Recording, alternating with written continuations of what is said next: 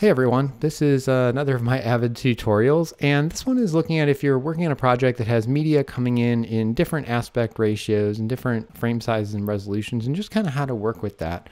And I'll be honest, this isn't something that I've usually dealt with a lot. Most of the stuff that I cut is narrative stuff that was all shot on the same type of camera, and everything comes in the same aspect ratio, and you set your project to that, and everything works great.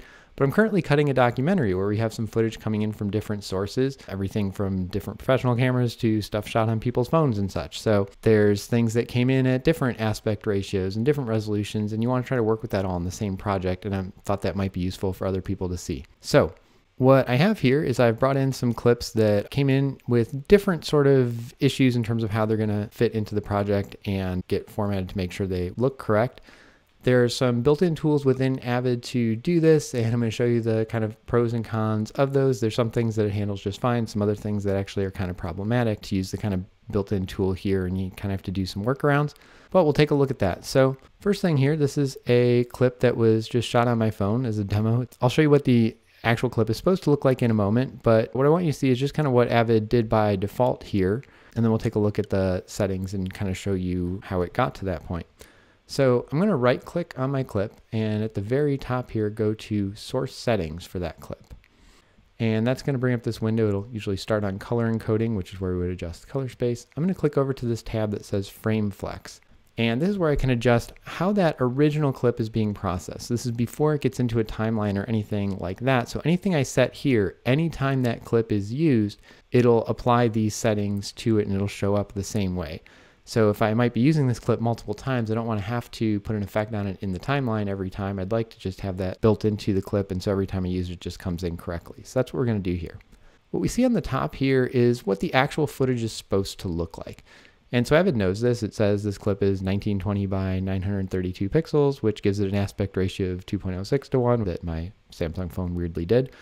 And on the bottom here, you'll see how it's actually translating that into a 16:9 project. In this case, I'm working on a 16:9 project. I'm assuming that's the way that I want to finish my piece and what maybe most of my footage is in. And that's something you set when you create your project. So when you first create the project, you want to figure out what is the aspect ratio that I want to be working in here and set your project to that. And so this is a kind of default 16:9. You can set that to other things. You can even customize it. So, if you're working in a vertical form for an Instagram story or something like that, you could set your project aspect ratio to, maybe rotate that 90 degrees and set it to 1080 by 1920 instead. So it's a vertical frame, and Avid will be fine with that and let you do it. And I'm going to say it doesn't really matter that much what my final aspect ratio is here. The point is I'm working with stuff that's in different aspect ratios, and I want to kind of match it all to that. So in this case, my final one is 16:9. Okay, so you can see what it did with this picture that came in at 2.06 to 1. Is it made it fill that 16:9 frame. What we're seeing on the bottom is how it's actually interpreting that. Here's the original, here's this, and you can see what it did was it just had to stretch it vertically a little bit to fill that frame. So you can still see I still got all the elements of the image. There's nothing being cut out, but everything's just looking stretched a little bit vertically. Now in a case like this where the aspect ratio is pretty similar and I'm just looking at some cabinets and a refrigerator, it may not make a big difference. But I'd actually like it to be interpreted correctly so I don't get anything stretched. Or if someone walks into the frame, I don't want them to be oddly stretched or anything like that. So you can see here in Reformat, the default thing it's doing is stretching it to fill the frame. I have a couple other options here. So one thing I could do is say center crop. And what that's going to do is it's going to keep the proportions of everything the same in here. So you can see kind of the width to height of objects within the frame is now the same. So it's interpreting that footage correctly. And what it's doing to fill that 16:9 frame is it's just cropping off a little bit of the edges. So if we look over here in the corner, you can see this line between the fridge doors and the freezer door kind of goes all the way down to this lower left corner, which would be down here, but it actually chopped off that edge. Same thing over here on the right. It's cutting off a little bit of the corner, a little bit of this right side of the range here. So you can see we've got kind of the knobs and then see the whole range over there. Whereas here, we've got the knobs and it's cutting off the far right edge of that. So that's another way to interpret this. I can try center keep size, and that's going to do this weird thing where it's going to put it in the center of the frame and keep the actual full size in frame, but now I've got all this black around it. And the reason for that is if you look down at the bottom, you'll see that my project is actually a UHD project. So it's 3840 by 2160, And so what it's doing is it's keeping the actual number of pixels of my original image, which is only 1920 wide. So that's why I end up with all this black space around it, because the image is actually smaller than my project resolution and it's keeping the relative sizes of those. And the other one I didn't look at is pillar box and letterbox. And that actually is probably what I'd want to do in this case, is say, hey, just bring that whole frame in there, put a little black around the edges of it so that I can see everything in the frame and all the proportions are correct. And it's just going to show up as a little bit of a different aspect ratio. I'll end up with some black bars in this section if I want to keep this whole frame. So that would be what I'd go with for something like that. Let's take a look at another example. You can see this is actually showing up kind of weird. Let's take a look at what it is. And this is something that was shot on a camera that doesn't use square pixels. So this is actually meant to be a 16:9 image, and I'll be able to figure that out as I start processing it and looking at it and make sure it looks normal, but I happen to know that in this case. So it's something that instead of a 1920 by 1080, it actually shot it at a 1440 by 1080. So first thing I'm going to do is tell it this is actually supposed to be a 16:9 image.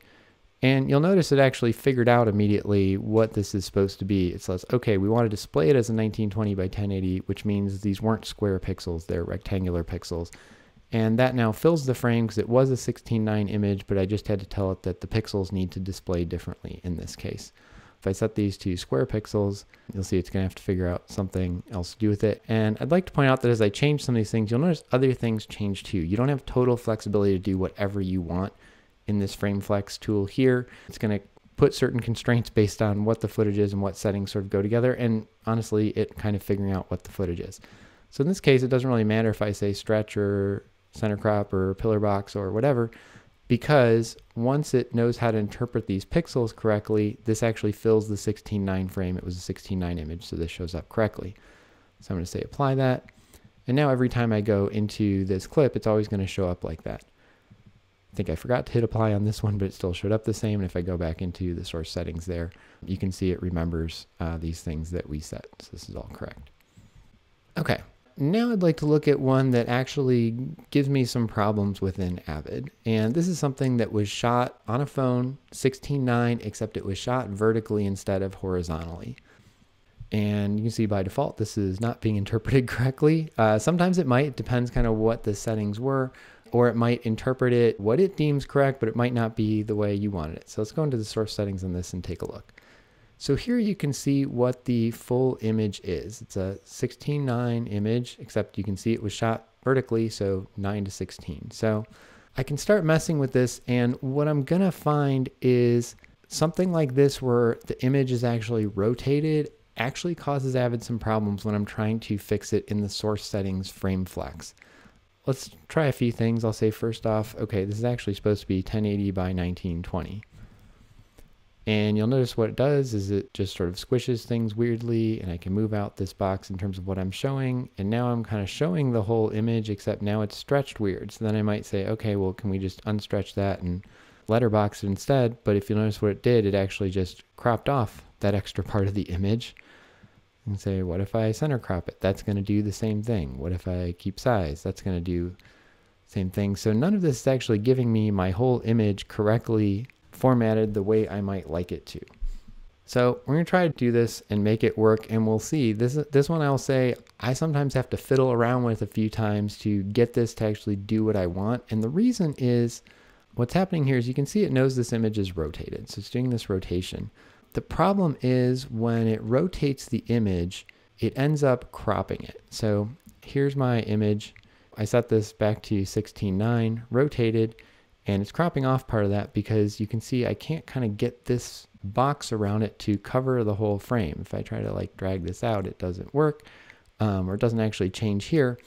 But sometimes if you drag it a little bit or double click on it, you'll actually get it to work. But I found it's not 100% predictable. I can do the same thing several times, and sometimes it takes me to the second or third try until it actually kind of figures out what to do and gives me what I wanted, which is this vertical orientation of the entire picture where I'm not cropping off anything on the bottom or top or left and right. I'm actually getting the whole video. And even if I set this to pillar box, letterbox, which is what you would think, it doesn't work. It's trying to crop off the top and bottom here. So this type of material where it's rotating it is a little strange. Like I said, I can usually get this to work, but I have to sometimes try it a few times. And what you really want to be able to do, it turns out, is be able to scale this size option up and just make the box bigger than your picture, because I really want this red box to kind of go all the way like this. And there's just not a way to drag it and visibly do this because they've capped the size at 100. But I can usually get this to work. I'm going to hit apply and save that. You'll also notice it's not centered, and I can try messing with these things. And again, because I can't kind of get to the whole box, you can't always get it centered the way you want. So I'm not a huge fan of how this works for stuff that I need to rotate in here, but I can do it if I need to. So now I've got that, and you can see now if I use this clip, and grab a piece of this and throw it into my timeline, it does show up correctly in the sequence. So it did save those settings and it's working correctly. It's just a little awkward the way that this works. So here's another one that I've already corrected and done the same thing to. Let's take a look at one more of this same sort of option. And you can see this is actually usually the default how it will bring this stuff in if it was something that was done vertically instead of horizontally. You can see it's basically kind of doing a center crop, cropping off the top and bottom of what was shot to kind of fit it into this 16:9 frame, but it still has pillar boxes. I could try double clicking on these or dragging them out, and you can see it won't let me do that. And again, what I'd really like to do is just drag this box out to here. But I'm going to go through that same process I did and see if I can kind of trick it into working. So first thing I'm going to do is tell it this is actually 9:16 footage. And then I'm going to tell it to make the frame 16:9 like that. So I kind of get this whole image like this. And you can see when I do that, it's going to change the pixel aspect ratio. And then I'm going to change the pixel aspect ratio back and get back to this. And then try to drag this out and eventually kind of trick it into working like that. And again, I'm kind of offset to the side here. I will admit this is a workaround. This is a setting that I really think they need to look at and fix in here, but that's a way to get it to work. I'll hit apply, and now my footage is all formatted the way I want. I did this for demo purposes so you can see how to mess with this in here. Honestly, when I get stuff that's rotated, which I don't deal with this a lot, but for this documentary, I have some footage that was shot on a phone vertically and I need to rotate it to do that. I actually bring it into DaVinci Resolve where you have great rotation commands on the footage, and I just rotate it, export it as a new master clip, and just use that. And I found that much easier. I can export it right into an MXF, throw it right into my Avid Media Files folder. I covered that in another video about dealing with Avid Media, and that works out great. So I certainly have that option. But if I want to do it within Avid, this is the way to do it. And you can see I now have all my clips being interpreted correctly and ready to work with and edit. I'll show you one other option I do have here if I have some footage in this kind of rotated form, and that's to just deal with it in the timeline. If I'm going to use this clip a whole bunch of times, I don't really want to have to deal with that and go put an effect on it every single time, but I do want to show you that that ability is in there. So if you have something that's not being interpreted fully correctly, you can always just go deal with it in your timeline where you actually use that clip. So I'm going to bring in another clip in the same rotated form.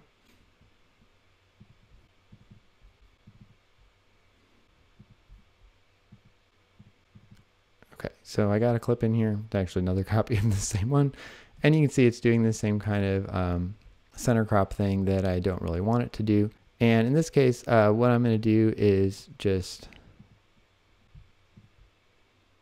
could tell it to do something like that and stretch it and then fix this in the timeline. Or I'm going to show you the rotation option, which is just tell it not to rotate this and leave the original clip in here. And you can see as soon as I turn that rotation off and it's just interpreting this as the original footage 16:9 except instead of vertically, this works fine. So I'll take a piece of this, throw it into my timeline. And then once I have it in here, I'm going to go to my effect palette, Command 3, or I have this up over here, and I'll use my old favorite, the 3D picture-in-picture. And drag this in here, pull up my effect editor, which is under the tools menu. I just have a keyboard shortcut set for it. There's the effect editor. And then once I had this whole image in here, now I can really do anything I want with it. So I could scale it. In this case, I'm going to rotate it on the Z axis to get it vertically the way I want, exactly 90 degrees. And then I'm going to scale it down to fit the whole thing in. Okay. And now I've got my clip and it's exactly the way I wanted it, but I had to do that once it was in the timeline. I don't have that same exact tool available in the source settings. The other thing I want to mention, somebody pointed this out correctly on a previous video where I was talking about reframing, is when you use this 3D picture-in-picture tool, it's really zooming and playing with this data that was already here. If I had something high resolution and maybe transcoded it, or I'm working in a lower resolution sequence, maybe it's UHD footage and I'm working in an HD sequence just to make it easier on my computer. This effect is just working with that data. So it's working with like the 1920 by 1080, even if this was original UHD footage. When I'm dealing with the source settings in the FrameFlex tool, that's actually working with the original pixels. Now, in this case, this actually is 1920 by 1080 stuff, so I kind of have the same data no matter how I deal with it. But that is something to be aware of if you are mastering in Avid, is just keeping track of your resolutions and make sure you're not downgrading stuff as you're doing this various processing and rotations and scaling and stuff like that. If you are finishing, doing your master version in Avid, then you would want to try to do stuff in the FrameFlex instead of doing it once it's on the timeline. But if I'm just doing my creative edit offline here, this works fine. Again, if this is the only time I'm going to use this clip, it's just as easy to kind of do that with the effect as to go into the FrameFlex source settings and mess with it there. But a couple options and how I can handle this. So I hope this is useful to other people who might be dealing with projects that are mixing different media that came in different aspect ratios or pixel aspect ratios or anything like that. So that's how you go in and correct them. Thanks. Hope that was helpful. See you next time.